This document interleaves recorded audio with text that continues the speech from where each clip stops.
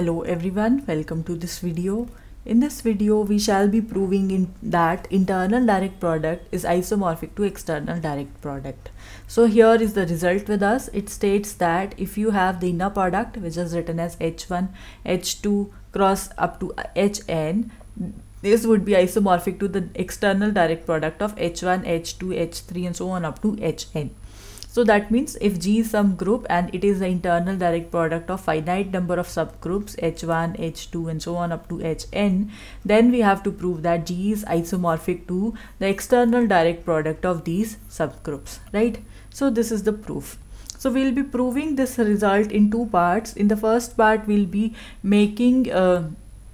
showing that all the conditions of this internal product are satisfied, right? And this is a unique way to write it, and then in the second part we'll be proving this isomorphism, correct? So let's proceed with the first part here. In the first part, we assume that G is given to be the internal direct product of these subgroups h1, h2, h3 and so on up to hn, right? And we assume that all of them h1, h2, h3 up to hn are normal subgroups of the group G, right? If they are normal subgroups, so they would also satisfy the condition of normal subgroup, right? So here we'll make use of this property to prove that any two elements taken from different subgroups would commute. So what we do, we take two different elements, small h1 and small hj, small hi and small hj, taken from two different subgroups, capital Hi and capital J, right? Where I and J subscripts, they are different. So that means we are talking about different subgroups. So next we take some element hi, hj, hi inverse, hj inverse. Now you can make use of associative property here because they are portions of subgroups, right? So you can club the first three in one bracket and the other as such. So that now you see hi has been taken from capital Hi subgroup, hj has been taken from capital J subgroup, and we are now taking the inverse hi inverse of this. This is again taken from hi. So the whole of this would be present in what?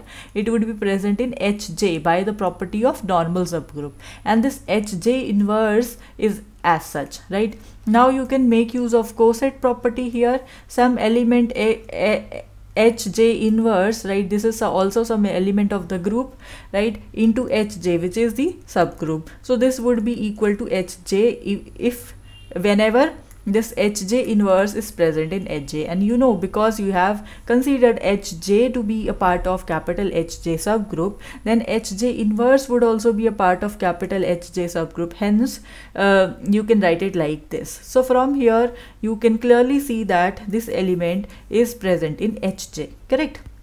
Similarly, we can show that the same element is present in hi. How? Now you can club up the last three elements together. If you do so, this is present in capital Hj, this is also present in capital Hj being the inverse of this element, and this is present in capital Hi.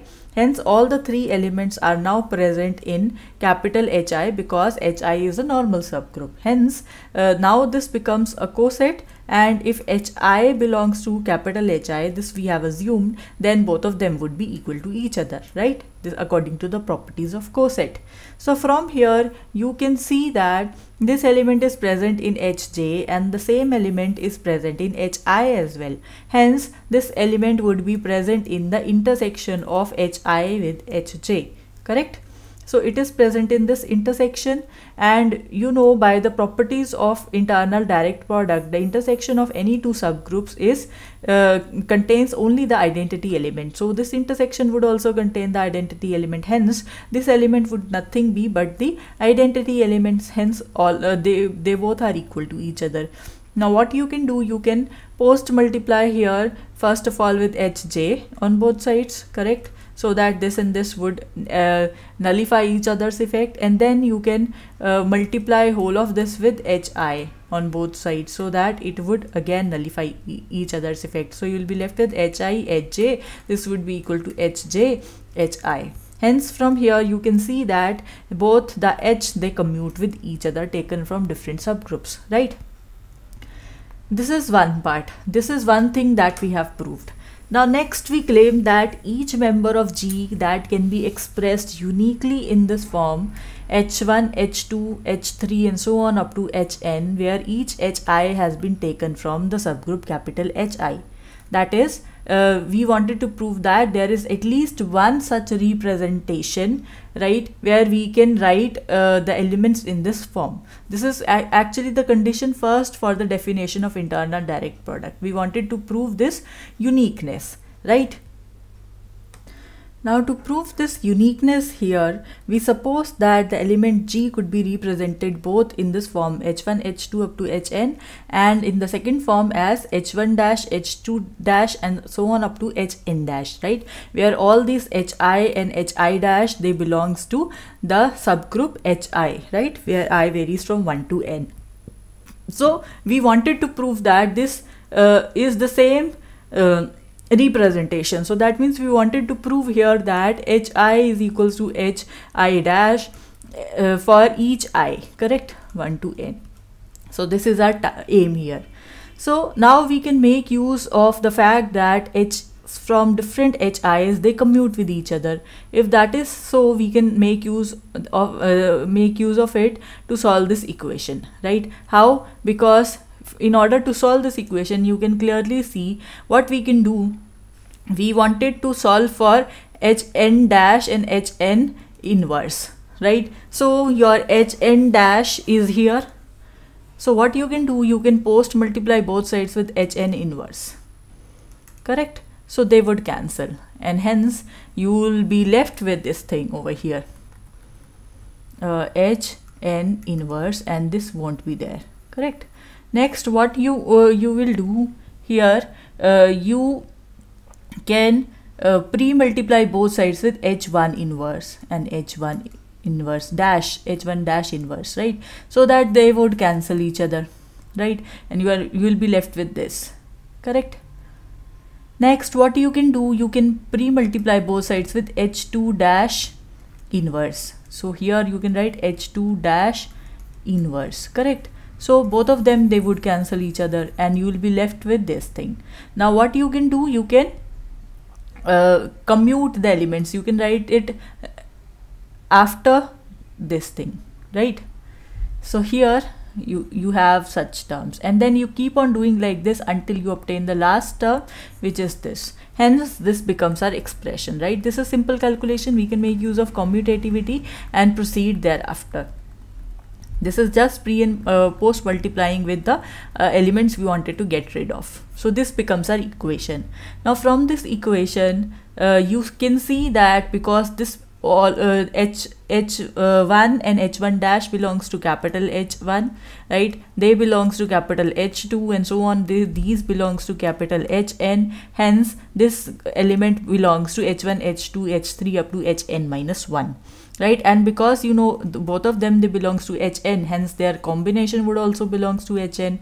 Now this element belongs to this subgroup and this subgroup as well, so it would also belongs to their intersection, right? And you know, by the properties of internal direct product, this intersection contains only the identity element within it, hence this element should be equal to the identity element. If that is so, what we can do, we can post multiply with hn on both sides, so that this would become identity, and here hence you would have hn dash is equals to hn from here. If that is so, that means if the last element is equal to each other, hence our equation, this one, equation number 1, now becomes equal to h1, h2 up to, we are now going up to hn minus 1, because this and this would cancel, and here we are going up to h dash n minus 1. So this is our equation after cancelling out hn on both sides. Now what we can do, we can repeat our procedure to obtain, in a similar fashion, we can obtain hn minus 1 is equals to h dash n minus 1, and we can continue like this until we finally reach at, until finally all the corresponding hi's would be equal to h dash I for each I, right? If that is so, then the member, this member G, h1, h2 up to hn would be exactly equal to h1 dash, h2 dash and so on up to hn dash. So from here you can clearly see that we can express each element of G uniquely in this form where Hi belongs to capital Hi.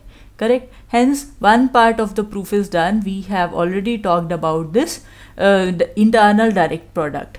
Now, in order to associate them, we wanted to define a mapping between them such that that mapping is isomorphism. So we have to define phi from G, which is this internal direct product, right? From here to the external direct product, we have to define a mapping such that it becomes an isomorphism. So this is our task here. So let's first of all define the mapping, and thereafter in the next video we'll be proving that it is an isomorphism. So here you see, for this particular mapping, we define a function G from the internal direct product to the external direct product such that phi of this element. Now what is this element? It is h1, h2, h3 and so on up to hn, right? This thing you know would be equal to, what are the kind of elements present here? It would be equal to this n tuple, correct? Now we have to prove that this mapping phi, this is 1 to 1, this is on to, and this is operation preserving, right? So we'll be doing this in the next video. So I hope you understood this much part of the proof. Well, that is it for this video. Thank you for watching.